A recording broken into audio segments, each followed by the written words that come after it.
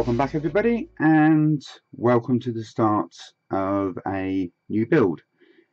And this is going to be a totally new build because these are prototype molds. Now these prototype molds were sent to me by Diorama Debris, and they asked me if I could do some casting, make something with it, and give them a little bit of feedback, which I'm going to do. Now we'll have a look at the parts. Now they sent me 3 molds altogether.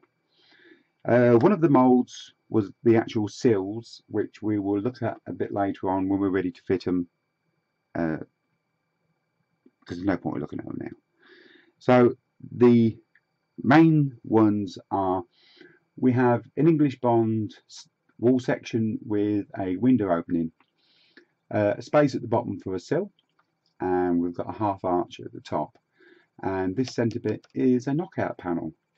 It keeps everything stable while we get it built, then it's knocked out for putting the windows in.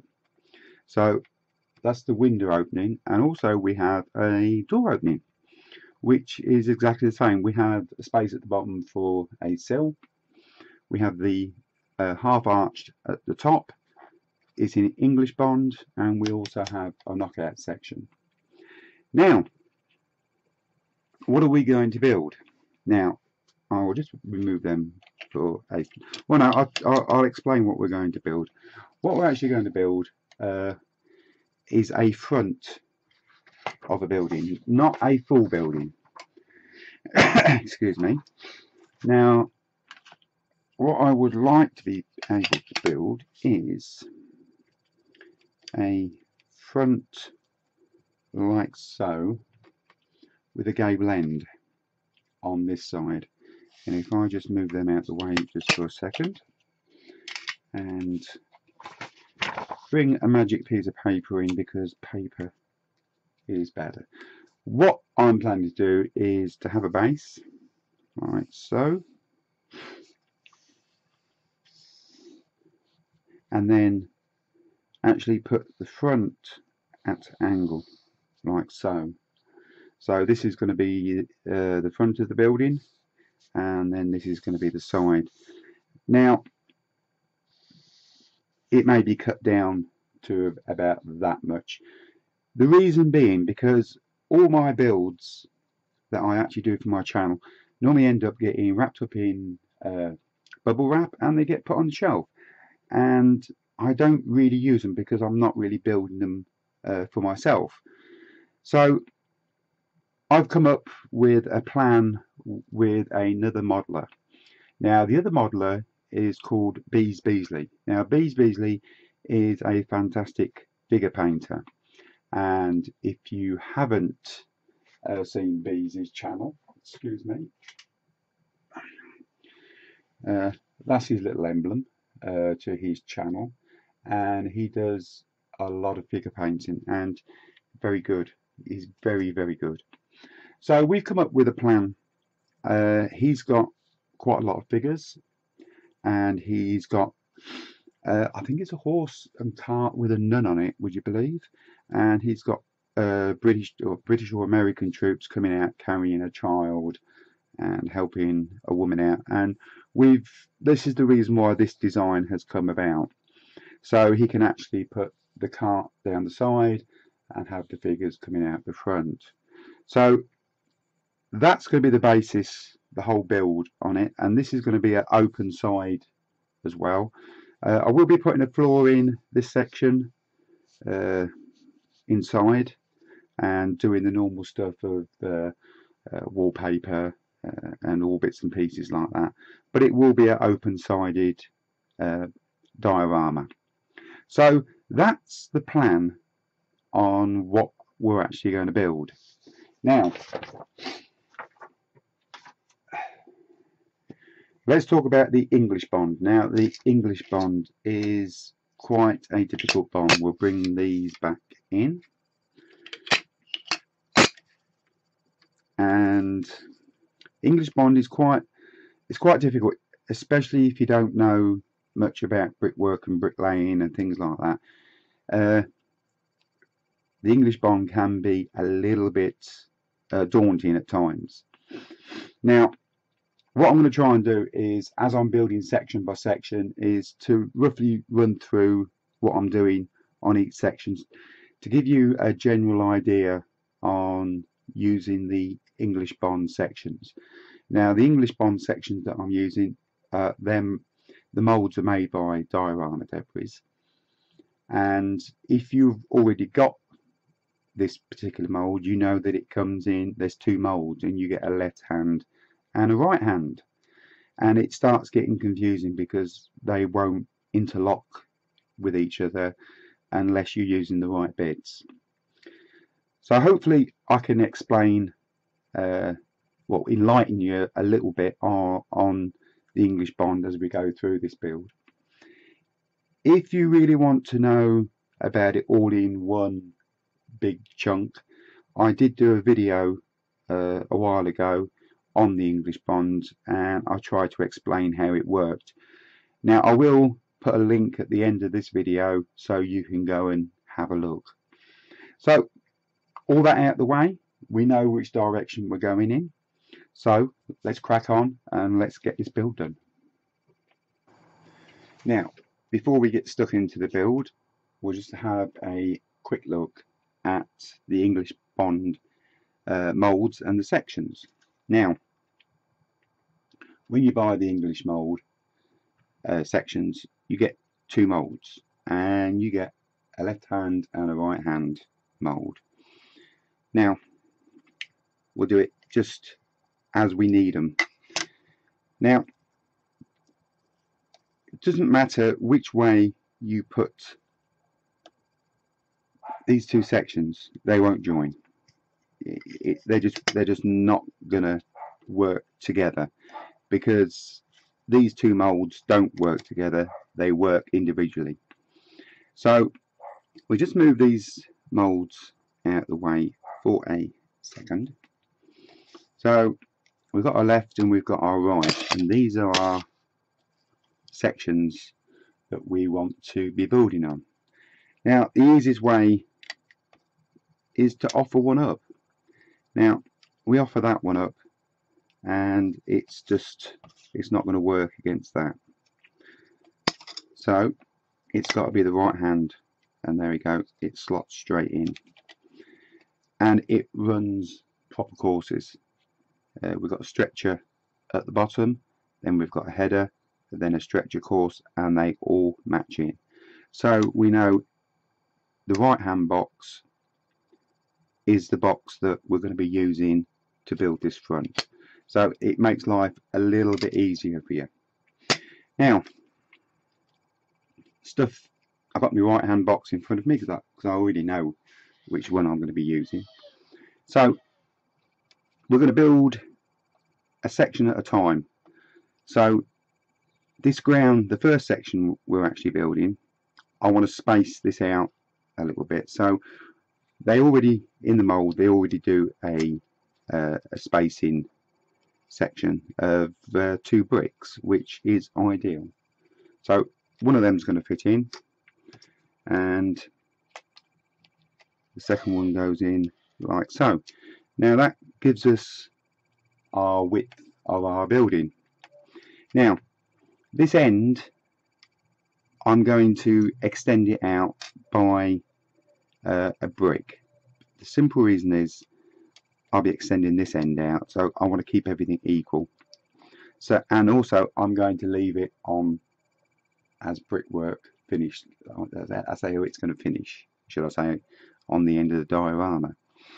Now this end is going to be the return to the gable end, and they actually make it, well, you actually produce in the mould an actual corner, and this will slot into that corner, which allows you then to turn. When we get to that section, I'll explain how it all works, but for the moment we're just working from one box, and that's the right-handed box, and we've got the actual front done to how we need it. We need to cut some small sections to go up there from the the same box. That's the wrong hand. You see, I've got myself muddled up here now. Here's that one. So there we go. I shall just cut one. What's that? 8 courses. I should just cut a bit 8 courses, and we'll put into there, a bit into there, and the same with there. Now what I'm going to do is I'm going to cut them, and now also I'm going to turn this whole lot over face down because I want the brickwork to be nice and flush, and I'm going to glue them all together and leave them to dry, because we actually need to make 2 of these up. We need to make one for the front and one for the back, but I will run through that with you when we're ready to do it. So I'm going to get on with that, get it all glued up, and I shall be back with you in a second. Now I have all my sections, all my bits cut, and I have all the sections, I've turned them over and face down. Now all I've done is put a piece of cling film down. This is just to stop anything from sticking down. It just makes life a little bit easier. So all I'm going to do now is, now I've got these all face down, is I'm just going to glue them all together, and using my square to keep everything nice and square. It's as straightforward as that. So I'm going to get on, I'm going to get these glued together, and we're back with you in a little while. Okay, I've glued all my sections together, as you can see, and I've been a little bit overzealous with the pushing, and I've broken one of the panels in the middle, but not to worry because it's a push out panel. So they're all glued together, they're all square with my square.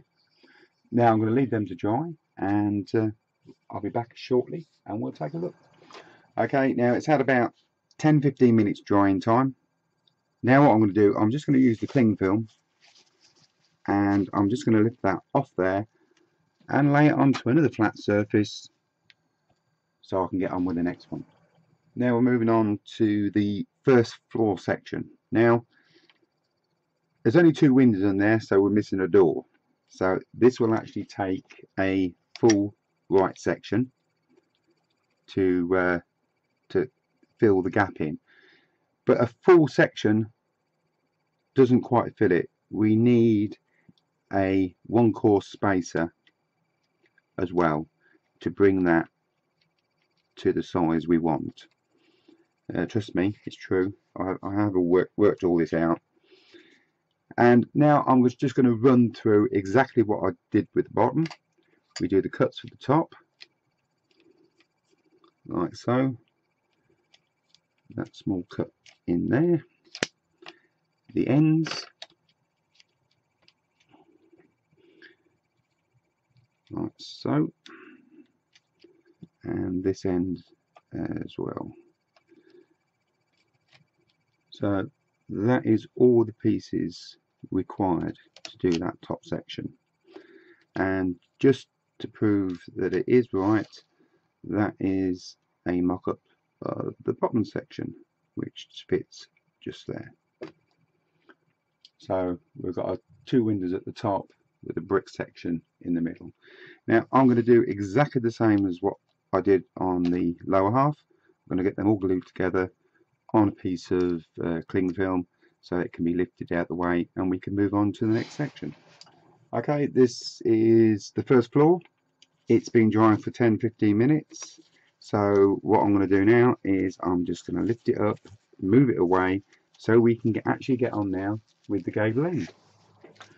2 sections, they're dry, and I've put them together in my square because we need now to build this gable side. Now it's not actually going, well, no, it's not going to be a gable side because the windows have thrown up a few issues.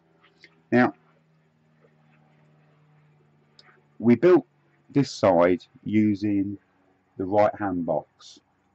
So what I've got here, I've got a right-handed panel with the add-on section to turn the corner. Now if we turn that round and offer that up, that will actually fit, but the problem being now is if you look at the bottom, you've got a stretcher course, then the stretcher course runs into a header course. which it wouldn't happen. Then the next course is a header course, and then it runs into a stretcher course. So by turning it round, it just throws all the bond out. So we'll just dispose of that for a second and bring in the left hand. Now the left hand section fits in like so, and if you can actually see now, is that it's a stretcher, and a stretcher runs all the way through. Now that's the reason why they have the two moulds, is to keep all the bond correct. For the purists who are building and who really want it to be 100%, and that's what makes it 100%, having the two moulds, so all the bond stays in line. That's it. So hopefully I've explained that little corner bit and the reason why there's a left and a right-handed mould. And now we can get on with actually making this side. Now I'm going to make sections exactly the same as what I did that side, and this is going to be 3 sections, which I'm going to put face down again, glue them together, and it's, well, 2.5 high. I've already got them ready, so put that one on there, and then there's a half or 16 courses on the top. Now this being a prototype mould, I did want to put a window in here, but it throws up a difficulty because we put the windows and the doors in and they were right-handed. The left-handed side, we can't fit a door or a window in this wall. So when Diorama Debris come to actually producing these windows and doors, there's going to be 2 moulds. There's going to have to be a left-handed mould and a right-handed mould, so that you can actually put windows in the left-hand side, the left-hand side as well as the right-hand side. So that's the first note that I've marked down for Diorama Debris, that they're going to have to do a left hand and a right hand for this. Because I wanted to put a window in this side and we can't, I've having to change the plan a little bit, only slightly. So what we will be doing, when I can find a piece of paper, there we go, is the building's going to come like so. That's going to be the corner of the building, and instead of doing a gable end coming up, we're actually going to do a roof that goes from corner to corner like so. So this is going to allow me then to keep the diorama down as well in height wise. So just make sure that you understand we've got windows there with a door. That's the bottom, that's going to be the side, and the roof is going to come from that corner and it's going to slope in to the centre of the roof, very much like a pyramid. Well, it is like a pyramid. That's the way it's going to be. So that's the way I'm going to go now, instead of doing a gable end. So we need to keep that all the same level. So that's my first section, and what I'm going to do now is turn that over, glue it together. I'm going to do that section, and then I'll come back to you. Okay, we've got the side wall all that's dry, it's assembled, well, not actually glued together, but because we're going to be needing to back this wall up and back this one up. So all the front now is done. Now I'm going to end the video here, for the simple reason is we're up to about 20 minutes, 25 minutes, and I don't want to bore you to death. So on the next video we'll actually be backing both of these walls up and actually assembling it into a actual structure. So I'd like to thank you very much for joining me, and hopefully I will see you on the next one.